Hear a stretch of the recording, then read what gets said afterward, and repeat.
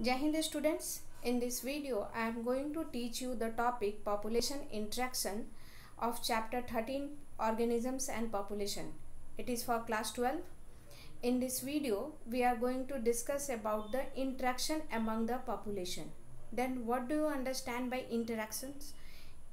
Interactions का simple Hindi meaning होता है संबंध, the bond. Which type of bond exist between the different organisms of the population, same population, or in between the individuals of different population. This is called as interaction. Interaction का मतलब होता है कि कोई भी इंडिविजुअल एक particular population का या डिफरेंट इंडिविजुअल डिफरेंट पॉपुलेशन का आपस में कैसा बॉन्डिंग रखता है, कैसा शेयरिंग करता है. तो इस शेयरिंग बॉन्डिंग को बायोलॉजिकल टर्म में आपस में जो ऑर्गेनिज्म या पॉपुलेशन बॉन्डिंग शेयर करते हैं या शेयरिंग करते हैं, that is known as interactions. अब इंट्रैक्शन की जब बात होगी तो बात होती है कि इंट्रैक्शन हमेशा फ़ायदेमंद ही नहीं होता. जैसे हम लोगों की बॉन्डिंग हर किसी से एक जैसी नहीं होती. किसी से बहुत स्ट्रांग होता है, किसी से फाइटिंग वाला होता है, किसी से लविंग वाला होता है, किसी से केयरिंग वाला होता है, किसी से डर वाला होता है, किसी से एकदम बॉन्डिंग हम नहीं चाहते हैं, वो बिल्कुल फ़ायदेमंद नहीं रहता है. उसी तरह पॉपुलेशन भी आपस में इंडिविजुअल्स जो हैं पॉपुलेशन में, किसी पर्टिकुलर पॉपुलेशन का सारे इंडिविजुअल या सारे डिफरेंट पॉपुलेशन के डिफरेंट इंडिविजुअल आपस में जो बॉन्डिंग रखते हैं उनको हम लोग फोर वेज में डिवाइड कर सकते हैं कि इनकी बॉन्डिंग कैसी है. पॉपुलेशन इंटरेक्शन को हम लोग 4 कंसेप्ट में पढ़ सकते हैं. पहला इंटरेक्शन, अगर वो बॉन्डिंग जो है या शेयरिंग जो है बेनिफिशियल है, मीन्स फ़ायदेमंद है दोनों के लिए, मीन्स दो अगर ऑर्गेनिज्म इंटरेक्ट कर रहे हैं तो दोनों के लिए प्लस है, फ़ायदेमंद है, बेनिफिशियल है. दूसरा हो सकता है वो जो बॉन्डिंग या शेयरिंग है वो हो सकता है कि डेट्रीमेंटल है, मतलब घाटे वाला है. अब ये घाटे वाले की बात दोनों के लिए हो सकती है या किसी एक के लिए घाटेमंद होगा और किसी एक के लिए बेनिफिशियल होगा. बेनिफिशियल के केस में भी हो सकता है कि या तो दोनों जो इंटरेक्ट कर रहे हैं लिविंग ऑर्गेनिज्म वो दोनों के लिए वो रिलेशन, वो शेयरिंग बेनिफिशियल है. जैसे हम लोग केमिस्ट्री में कोऑर्डिनेट बॉन्ड कर देखते हैं कि कोई भी बॉन्ड होता है, कोई भी इलेक्ट्रॉन उसको दोनों आपस में शेयर करते हैं. तो जब दोनों लिविंग ऑर्गेनिज्म हो सकता है कि बेनिफिशियल हो या कोई एक ही दोनों में से एक बेनिफिशियल हो, एक को ना फ़ायदा है ना घाटा है. दूसरा, ये रिलेशनशिप डेट्रीमेंटल हो सकता है, मीन्स घाटे का हो सकता है. फिर इसमें बात आएगी कि दोनों के लिए घाटा है या किसी एक के लिए घाटा है, किसी एक के लिए फ़ायदा है.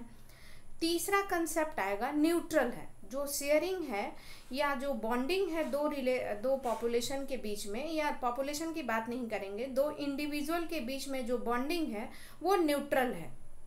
ओके, तो जब 3 तरह की बॉन्डिंग हो सकती है, बेनिफिशियल, डेट्रीमेंटल एंड न्यूट्रल, 3 तरह की बॉन्डिंग होगी.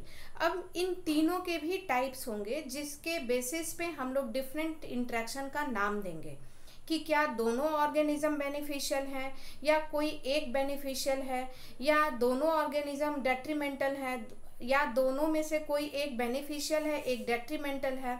ऐसा भी हो सकता है कि एक डेट्रीमेंटल है एक न्यूट्रल है रिलेशनशिप में.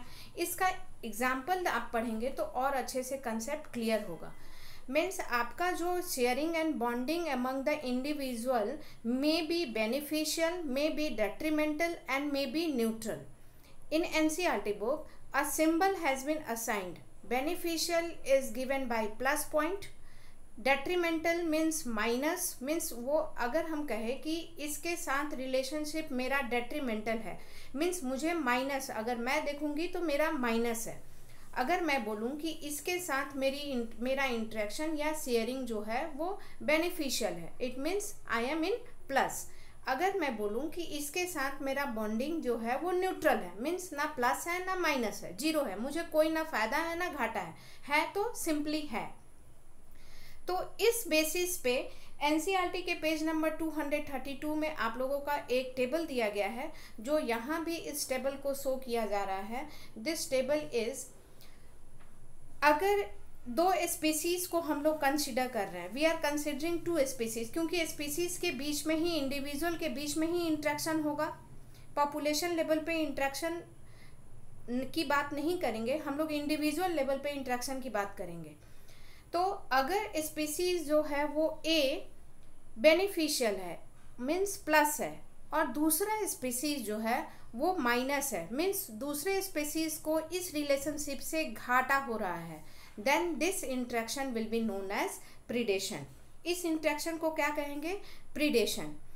फॉर एग्जाम्पल, शेर जो है वो बकरी का शिकार कर रही है, तो फायदा केवल शेर को हो रहा है, शिकार जो बकरी है वो मारी जा रही है, उसके लिए ये रिलेशनशिप डेट्रीमेंटल है, लायन के लिए ये रिलेशनशिप बेनिफिशियल है।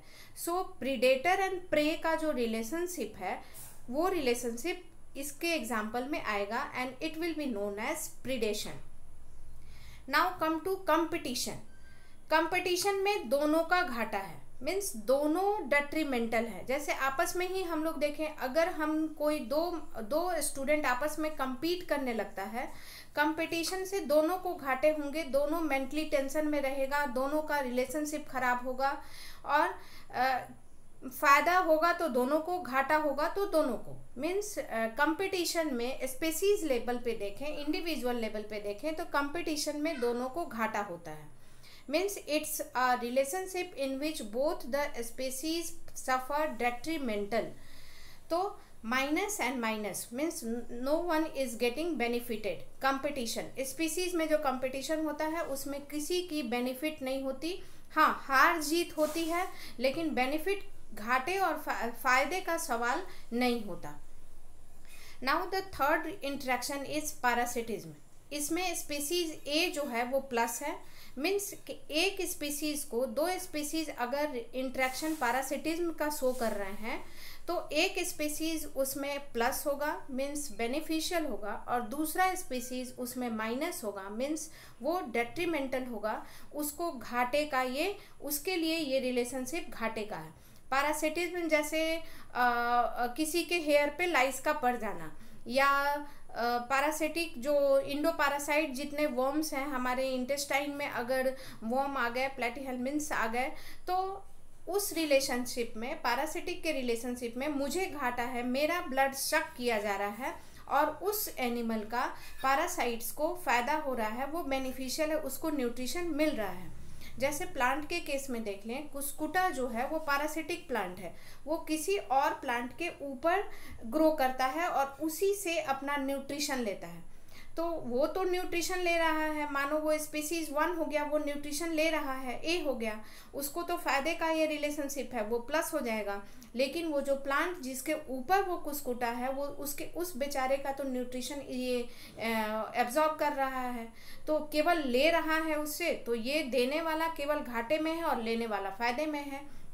So the parasitism relationship is also of plus and minus type. Now the fourth one interaction is commensalism. In commensalism, one organism is benefited and other organism is neither benefited nor harmed. Other जो organism है उसको ना फायदे का relationship है ना घाटे का है, न्यूट्रल है वो, और दूसरा जो स्पीसीज है वो फायदे में रहता है। जैसे कभी कभी आप देखते होंगे खेत में जब एनिमल्स या काऊ या बुफेलो वगैरह ग्रेजिंग करते हैं, तो उनके साथ साथ चिड़िया, वो जो स्वैन टाइप, वाइट टाइप की जो चिड़िया होती है, वो उनके साथ साथ चलती रहती है। इसमें क्या है, उनका उस बुफेलो या गोट या काऊ को तो कोई मतलब नहीं है, उस चिड़िए से कोई फ़ायदा नहीं है, लेकिन इनके ग्रेजिंग करने से जो घास पे जो कीड़े मकोड़े रहते हैं वो उड़ते हैं और इस चिड़िए को, इस बर्ड को इससे इनको इंसेक्ट मिल जाता है, खाना दिख जाता है। सो यहाँ पे बफेलो कुछ नहीं चाहेगी वो, क्योंकि वो साथ चल रही है तो उसको कोई मतलब नहीं है, उसको ना फ़ायदा है ना घाटा है, ना बेनिफिशियल है ना डेट्रीमेंटल है, न्यूट्रल है। लेकिन यहाँ पे उस चिड़िए के लिए ये रिलेशनशिप, उस बफेलो के साथ चलना या काऊ के साथ चलना फ़ायदेमंद है। So here one species is getting benefited and other species is neither benefited nor harmed. So this type of relationship is called as commensalism. Now come to the next type, that is amensalism. In amensalism, one species is neither benefited nor harmed. One species जो है, एक species जो है ना benefit होता है उसका ना हार्म होता है, और दूसरा स्पीसीज घाटे में चला जाता है। मीन्स उसका जो रिलेशनशिप है, एक स्पीसीज के लिए वो रिलेशनशिप घाटे का हो जाता है और दूसरे के लिए ना वो घाटे का है और ना ही वो फायदे का है। Now the last one is mutualism, जो कि सबसे कॉमन है और सबसे अच्छा वाला रिलेशनशिप जो माना जाता है। सोशल लाइफ में भी म्यूचुअलिज्म की बात होती है, पॉपुलेशन में भी म्यूचुअलिज्म जो रिलेशनशिप है वो सबसे अच्छा माना जाता है। एंड दिस म्यूचुअलिज्म को सिम्बायोटिक रिलेशनशिप भी कहते हैं, और ये आप बहुत पहले से पढ़ते आ रहे हैं, लाइक लाइकन, माइकोरेजा, ये सब जो रिलेशनशिप है वो सिम्बायोसिस है, जिसमें दोनों स्पीसीज फायदे में रहते हैं, दोनों स्पीसीज बेनिफिशियल हैं और दोनों स्पीसीज आपस में एक साथ इवॉल्व करते हैं, एक साथ रहते हैं, खुशी खुशी रहते हैं, क्योंकि दोनों का एक दूसरे से फायदा है, दोनों प्लस पॉइंट में है। मीन्स इस टेबल में जो प्लस एंड माइनस दिखाया गया है वो कौन सा स्पीसीज बेनिफिटेड हो रहा है तो प्लस है, अगर वो हार्म्ड हो रहा है तो माइनस है, और ना ही वो बेनिफिटेड है ना ही हार्म्ड है तो वो न्यूट्रल है और उसका साइन 0 दिया गया है। So this is about your 1, 2, 3, 6 type of relationship, that is mutualism, competition, predation, parasitism, commensalism, amensalism. These type of relationship exist in our population and it is called as population interaction. Now both the species benefit in mutualism and both is harmed in competition. Competition, अब आप एक relationship इस 6 population interaction में compare कीजिए। Mutualism में दोनों species जो हैं वो बेनिफिटेड हो रहे हैं और कंपटीशन में दोनों स्पीसीज हार्म्ड हो रहे हैं, माइनस माइनस में है। तो क्वेश्चन आ सकता है, name the population interaction in which both the species are benefited, name the population interaction in which the population interaction both the species are harmed, are detrimental relationship, then the answer will be competition. Now what is written in your book is the interaction where one species is benefited and other is neither benefited nor harmed is called commensalism. In amensalism, in the other hand one species is harmed and the other is unaffected. Predation, parasitism, commensalism share a common interaction, that is the species live closely to each other. जैसे मैं commensalism की बात बताई कि वो चिड़िया जो है वो काऊ के साथ साथ चलेगी, तो commensalism में, predation में एंड parasitism में जो इंट्रैक्शन है वो क्लोज है, आपस में एक साथ क्लोजली रहते हैं। सो this is all about your 6 type of interactions and one by one we will study each interactions, and the first one is given in your book, that is called as predation. पहला interaction जो है वो हमारे book में predation का दिया हुआ है। So the next point is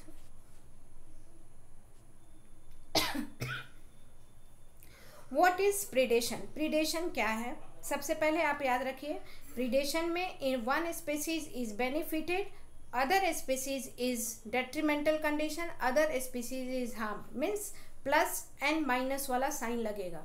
predation inter specific interaction है इन विच predator, generally the predator is a strong animal.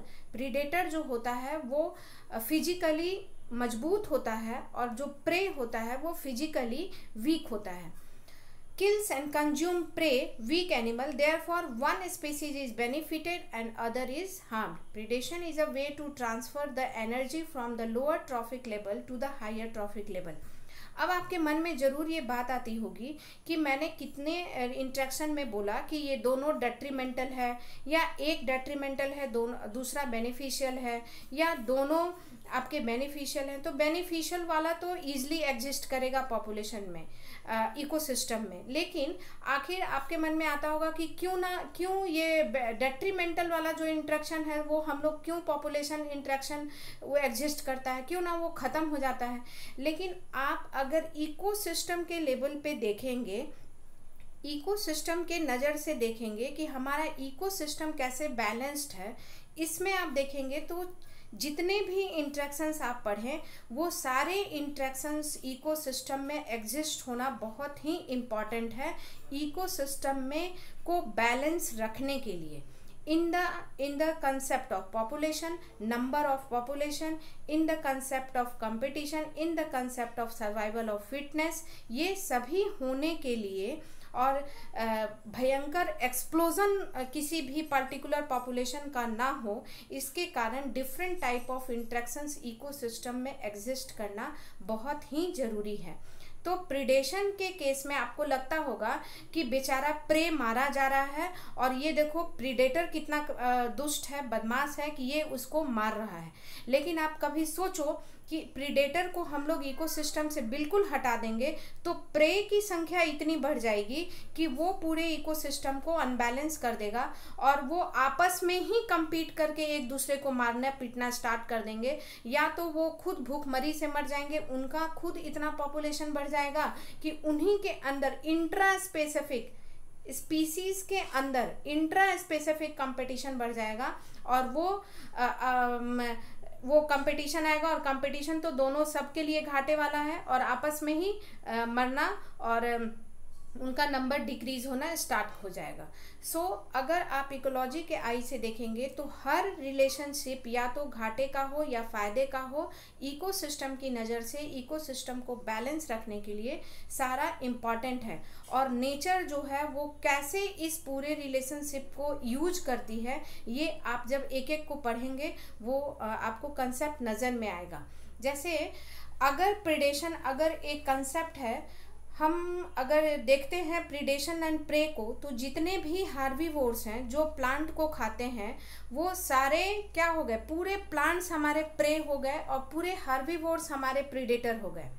उस कंसेप्ट में अगर हम लें तो ये होगा, प्रे जो है वो प्लांट हो जाएगा और हार्बीवोर्स जो हैं वो प्रीडेटर हो जाएंगे। तो अगर ये चीज़ ना होती, हर्बीवोर्स ना होते, कंज्यूमर्स ना होते, तो आप सोचिए जब topic of transfer of energy को आप पढ़ेंगे तब देखेंगे कि प्लांट के एनर्जी को ट्रांसफ़र करने के लिए प्लांट को कंज्यूम करना ज़रूरी है, प्लांट को यूज़ करना ज़रूरी है। और जब ये रिलेशनशिप ही एग्जिस्ट नहीं होगा तो जो सनलाइट का एनर्जी जो प्लांट कन्वर्ट किए हैं ऑर्गेनिक एनर्जी में, वो कभी हायर ट्रॉफिक लेवल पे ट्रांसफ़र ही नहीं होगा।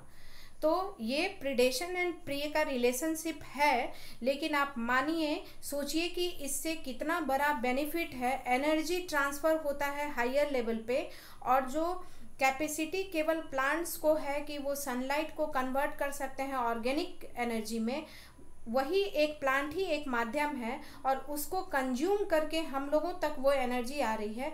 तो ऐसा कुछ होता ही नहीं अगर ये प्रीडेशन और प्रे का कंसेप्ट और रिलेशनशिप पॉपुलेशन में एग्जिस्ट ना करे।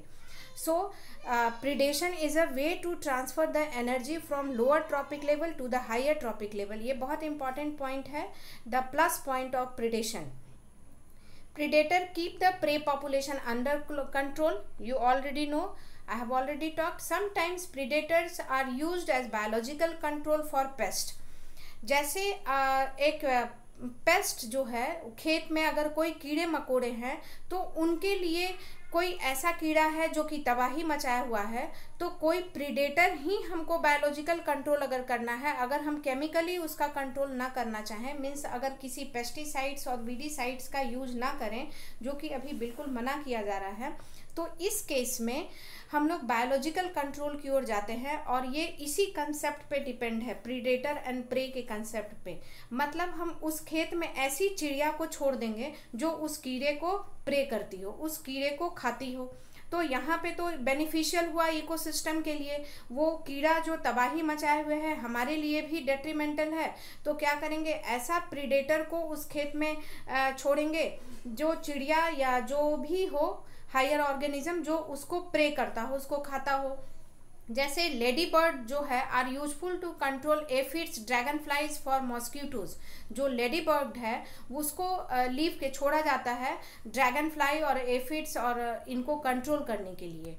सो in the same way pray species has evolve various. अब देखिए नेचर में प्रीडेटर को प्रूडेंट माना जाता है। प्रूडेंट मीन्स बुद्धिमान। प्रीडेटर जो होते हैं वो बुद्धिमान होते हैं, काफ़ी दिमाग के तेज होते हैं। कभी आप वीडियोस वगैरह देखिएगा, शेर कैसे एक ताक लगाए बैठता है कभी हिरन का झुंड गुजरता है। तो predators in nature are prudent.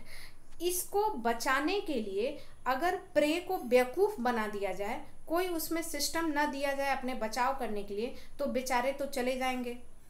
इसलिए उनको बचने के लिए नेचर हर किसी को उपाय देती है, हर किसी को जीने का मौका देती है, हर किसी को यूज करने का और अपने आप को बचाने का मौका देती है। तो प्रे जो होते हैं उनमें वेरियस डिफेंस मैकेनिज्म डेवलप होता है। जैसे आप किसी इंसेक्ट को देखिएगा, उसमें कैमोफ्लेज का कंडीशन आता है। वो उस टाइप के, जैसे पत्ते पे हैं तो उस पत्ते के कलर के हो जाएंगे, तो उनके प्रे को, उनके प्रीडेटर को उनका कलर वो डिफ्रेंशिएट नहीं कर पाएंगे और उनको पहचान नहीं पाएंगे। सो अगर प्रीडेटर प्रूडेंट हैं, चालाक हैं, तो प्रे में भी अपने आप को बचाने की बहुत सारी आइडिया प्रेजेंट है, उनको वो यूज करते हैं और कर सकते हैं। For example insect species frog has camouflage, मतलब रंग बदलने की क्षमता है। कुछ जो पेड़ है वो क्या होते हैं, पॉइजनस हो जाते हैं, उनको कोई फीड ही नहीं करेगा। लाइक आप कैलोट्रोपिस को देखिएगा, वो पॉइजनस हैं, जो वीड्स की तरह यूज होते हैं। देखिएगा उनको कोई ग्रेजिंग नहीं करता है, कोई गाय नहीं खाती, कोई भैंस नहीं उनको चरती। ये सभी अपने आप को ऐसा डेवलप कर लिए हैं कि वो उनमें जो लिक्विड है वो पॉइजनस है, वो उनको हार्म पहुंचाएगा। Herbivores are the predator of plants. The problem of predator is और आप अगर predator और prey का concept plant में देखते हैं, तो plant अगर prey है तो उस केस में उसकी मुसीबत और ज़्यादा है, क्योंकि एनिमल अगर प्रे है तो वो तो दौड़ भाग सकता है, हिरन भाग सकती है, छुप सकती है, रैबिट छुप सकता है, लेकिन प्लांट कहाँ छुपेगा, वो कहाँ भागेगा। इसके लिए उसमें जो जितने भी 25% इंसेक्ट हैं वो फाइटोफेगस है, मीन्स प्लांट के जूस पे डिपेंड होते हैं। तो वो प्लांट जो है अपने आप को कैसे प्रोटेक्ट करते हैं, उनमें कुछ मार्फोलॉजिकल चेंजेज आ जाते हैं, जैसे वो कांटेदार हो जाएंगे। उनमें जो है वो कांटा, ये कांटा, ये जो कांटा आप देख रहे हैं, थॉर्न्स आ जाएगा, स्पाइन्स आ जाएगा, जो कि एनिमल जल्दी उनको फीड करना नहीं चाहेगा। फिर उनमें कुछ ऐसे केमिकल सब्सटेंस डेवलप हो जाएंगे, लाइक कैलोट्रोपिस अक्वन का जो आप खेत देखते होंगे, वीड्स जो मैं अभी बात की, वो पॉइजनस हो जाते हैं। इससे कार्डियक पॉइजन होता है। इसमें निकोटीन, कैफीन, क्विनीन, ओपियम, ये सब जो केमिकल प्लांट बनाते हैं ना, वो हमारे लिए नहीं बनाते हैं, वो अपनी रक्षा करने के लिए बनाते हैं। और हम लोग चालाक आदमी उस केमिकल को ढूंढ लेते हैं कि ये हमारे यूज का कैसे बन सकता है।